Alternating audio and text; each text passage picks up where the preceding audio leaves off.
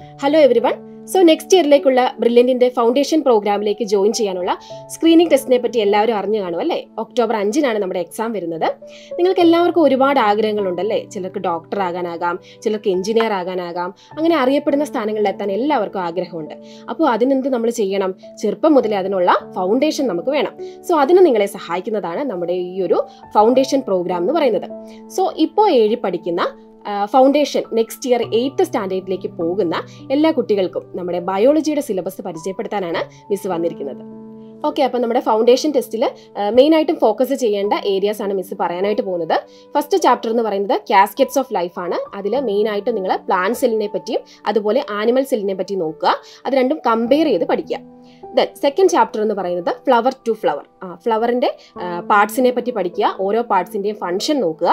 Then types of pollination, നമുക്കറിയാം different type of pollination ഉണ്ട് അല്ലേ? ക്രോസ് പോളിനേഷൻ ഉണ്ട്, ദെൻ സെൽഫ് പോളിനേഷൻ ഉണ്ട്. അപ്പോൾ അതിന്റെ ഫീച്ചേഴ്സ് നിങ്ങൾ നോക്കുക. ദെൻ ടൈപ്സ് ഓഫ് ഫ്രൂട്ട് നോക്കുക. തേർഡ് ചാപ്റ്റർ ആയിട്ട് വരുന്നത് ഫുഡ് ഫോർ ഹെൽത്ത് ആണ്. അതിൻ്റെ അകത്ത് മെയിനായിട്ട് വരിക ഫുഡിലുള്ള ന്യൂട്രിയൻസിനെ പറ്റി, കാർബോഹൈഡ്രേറ്റ്, പ്രോട്ടീൻ, ഫാറ്റ്, അങ്ങനെയുള്ള ന്യൂട്രിയൻസിനെ പറ്റി ഡീറ്റെയിൽ ആയിട്ട് നോക്കുക. Then types of vitamins, then nutrient deficiency diseases. ഇനി ഫോർത്ത് ചാപ്റ്റർ ആയിട്ട് വരുന്നത് ഫോർ ഷേപ്പ് ആൻഡ് സ്ട്രെങ്ത്.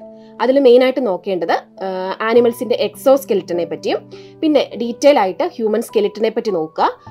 അതിൽ നമുക്കറിയാം സ്കള്ളുണ്ട്, വെർട്ടിബ്ര ഉണ്ട്, റിബ്സ് ഉണ്ട്, അതുപോലെ അതിന്റെ ഫങ്ഷൻസും കൂടെ നോക്കുക. ദെൻ ഡിഫറെന്റ് ടൈപ്സ് ഓഫ് ബോൺസിനെ പറ്റി നോക്കുക. Next chapter components of food. അതിൽ മാക്രോ ന്യൂട്രിയൻസിനെ പറ്റിയും മൈക്രോ ന്യൂട്രിയൻസിനെ പറ്റി നോക്കുക. Then deficiency diseases. Then getting to know plants. അതിൽ പാർട്സ് ഓഫ് ഫ്ലവറിനെ പറ്റിയും ഡിഫറെന്റ് ടൈപ്സ് ഓഫ് റൂട്ട് ഉണ്ട്, അത് നോക്കുക. പിന്നെ ലീഫിന്റെ പാർട്സിനെ പറ്റിയും ഫംഗ്ഷനെ പറ്റിയും നോക്കണം. ദെൻ ബോഡി മൂവ്മെന്റ്സ് എന്നുള്ള ചാപ്റ്ററിൽ നമ്മൾ ഹ്യൂമൻ സ്കെലിറ്റൽ സിസ്റ്റത്തെ പറ്റിയാണ് കൂടുതലായിട്ട് നോക്കേണ്ടത്. അതിൽ തന്നെ ബോണ്, സ്കള്ള്, റിബ്, അതിന് നിങ്ങൾ കൂടുതൽ ഇമ്പോർട്ടൻസ് കൊടുത്ത് പഠിക്കുക. Then types of joints. Next chapter വരുന്നത് the living organism and their surroundings ആണ്. അപ്പം മെയിനായിട്ടും ലിവിങ് ഓർഗാനിസത്തിന്റെ ക്യാരക്ടേഴ്സിനെ പറ്റി നോക്കുക. അതിൻ്റെ അകത്ത് മെയിനായിട്ടും അവരുടെ ന്യൂട്രീഷനെ പറ്റിയും അതുപോലെ റെസ്പിറേഷനെ പറ്റിയും ഡീറ്റെയിൽ ആയിട്ട് നോക്കുക. Then terrestrial habitat adaptations, then aquatic habitat adaptations. ഇനി റീപ്രൊഡക്ഷൻ ഇൻ ആനിമൽസ്. അതിൽ സെക്ഷൽ റീപ്രൊഡക്ഷനെ പറ്റിയും ആൻഡ് എസെക്ഷൽ റീപ്രൊഡക്ഷനെ പറ്റിയും നോക്കുക. ദെൻ ലാസ്റ്റ് ചാപ്റ്റർ ആയിട്ട് വരുന്നത് ക്രോപ്പ് പ്രൊഡക്ഷൻ ആൻഡ് മാനേജ്മെന്റ് ആണ്. അതിൻ്റെ അകത്ത് നമ്മൾ ഡിഫറെന്റ് ടൈപ്സ് ഓഫ് ക്രോപ്സിനെ പറ്റി നോക്കുക and different type of agricultural practices. So ഇതാണ് നമ്മുടെ ഡീറ്റെയിൽ ആയിട്ടുള്ള സിലബസ് വരുന്നത്. നിങ്ങൾക്ക് NCERT ടെസ്റ്റും അതുപോലെ നമ്മുടെ SCERT ടെസ്റ്റും വെച്ച് നിങ്ങൾക്ക് ഈ ഒരു സിലബസ് നിങ്ങൾക്ക് പഠിക്കാവുന്നതാണ്. അതോടൊപ്പം നിങ്ങൾ എത്രത്തോളം പഠിച്ചു എന്ന് നിങ്ങൾക്ക് തന്നെ വിലയിരുത്താനായിട്ട് നമ്മൾ ഒരു മോക്ക് ടെസ്റ്റും കൂടെ കണ്ടക്ട് ചെയ്യുന്നുണ്ട്. അപ്പോൾ അത് നിങ്ങൾക്ക് ഈ ഒരു സ്ക്രീനിങ് ടെസ്റ്റിൽ രജിസ്റ്റർ ചെയ്യുന്നവർക്ക് ആ മോക്ക് ടെസ്റ്റും അവൈലബിൾ ആണ്.